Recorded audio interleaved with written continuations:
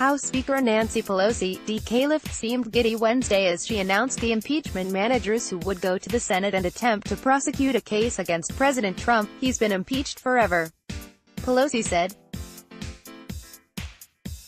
They never erase that. However, Pelosi has it exactly backward. The Senate is going to refuse to convict President Trump. He will be exonerated, and she and the Democrats will be condemned by history. Pelosi gleefully reminds Trump he's impeached forever during appearance on Bill Maher's show. The wide repudiation of the House Democratic betrayal of the Constitution is already beginning.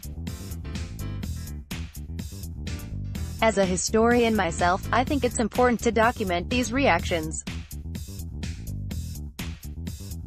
Consider historian Victor Davis Hanson's analysis for the National Review, which was subtitled, "The New Normal, Impeachment as a Routine Partisan Tool, Endless Investigations, Lying Under Oath with Impunity, Surveillance of Political Enemies, Zero Accountability." This is hardly an endorsement of Pelosi's trivialization of the Constitution. Abraham Lincoln scholar and highly respected historian Alan Galzo asserted in the Wall Street Journal. More from opinion. Charles Pinckney and Rufus King might have been right in 1787.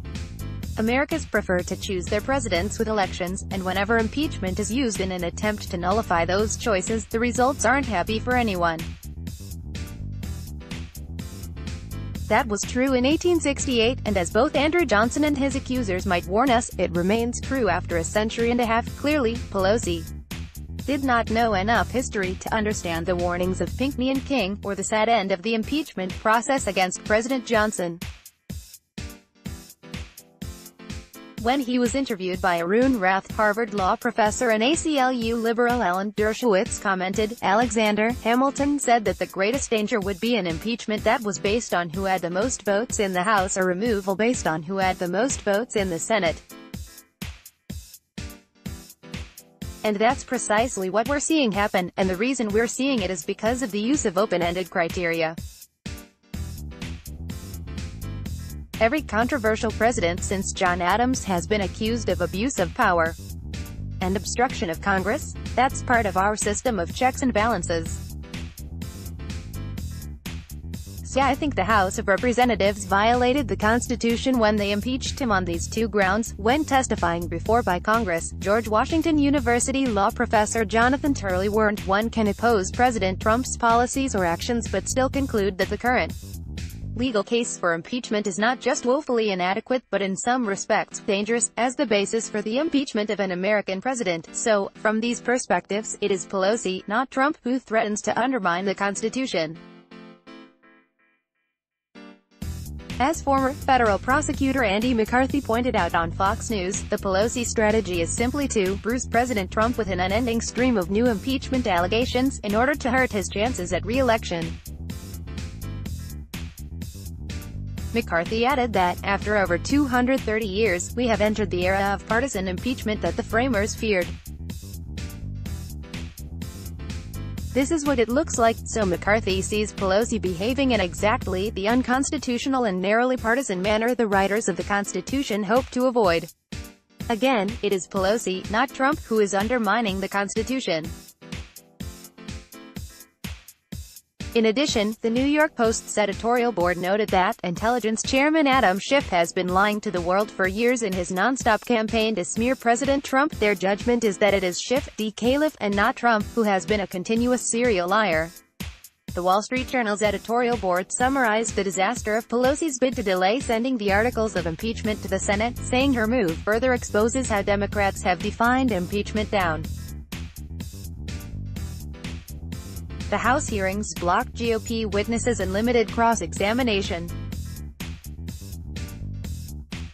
Despite selective leaks under pro-impeachment media, they failed to move public opinion or persuade Republicans that Mr. Trump committed impeachable offenses. The Wall Street Journal editorial board went on to call Democrats' actions an abuse of the impeachment power, and reiterated that the things alleged in the articles of impeachment aren't close to impeachable. Madison Jesse Otto in The Hill called this the flimsiest and most partisan impeachment in history. In fact, as Pelosi played games with appointing impeachment managers, even senior Democrats began to lose patience. The longer it goes on, the less urgent it becomes. Democratic Sen. Dianne Feinstein of California told reporters, "If it is serious and urgent, send them over. If it is not, do not send it over." Republican Senator Susan Collins of Maine suggested that the delays were wrong. As she put it, "Doesn't that suggest that the House did an incomplete job?" Then, Senate Majority Leader Mitch McConnell, RK, neatly summarized the Democratic House-created calamity in his floor statement Thursday, saying, "It was a transparently partisan performance from beginning to end." McConnell went on to remind the country of the Founding Fathers' fears of exactly the kind of narrow, bitter partisanship Pelosi has been displaying. Paraphrasing Alexander Hamilton, McConnell warned that, blinded by factionalism, the House of Representatives would abuse the power of impeachment to serve nakedly partisan goals rather than the long-term interests of the American people and their republic. Click here to sign up for our opinion newsletter. Finally, it's clear the House Democrats have failed utterly to live up to the standard of prosecution set up by former Associate Supreme Court Justice Robert H. Jackson, who served as chief prosecutor of the Nuremberg trials. Jackson cautioned the Conference of United States Attorneys on April 1, 1940, "With the law books filled with a great assortment of crimes, a prosecutor stands a fair chance of finding at least a technical violation of some act on the part of almost anyone. In such a case, it is not a question of discovering the commission of a crime and then looking for the man who has committed it. It is a question of picking the man and then searching the law books, or putting investigators to work, to pin some offense on him. It is in this realm in which the prosecutor picks some person whom he dislikes or desires to embarrass, or select some group of unpopular persons and then looks for an offense, that the greatest danger of abusive prosecuting power lies. It is here that law enforcement becomes personal, and the real crime becomes that of being unpopular with the predominant or governing group, being attached to the wrong political views, or being personally obnoxious to or in the way of the prosecutor himself." So no, Nancy. President Trump does not have to fear the judgment of history on this impeachment effort. Click here to get the Fox News app. The judgment of history is going to be that a group of scoundrels in control of the U.S. House of Representatives placed partisan interests above the country, undermined the Constitution, weakened America in the world, and lied about the duly elected President of the United States.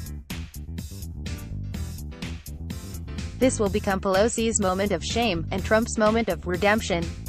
To read, hear, and watch more of Newt Gingrich's commentary, visit Gingrich360.com. Click here to read more by Newt Gingrich. Lays block ads.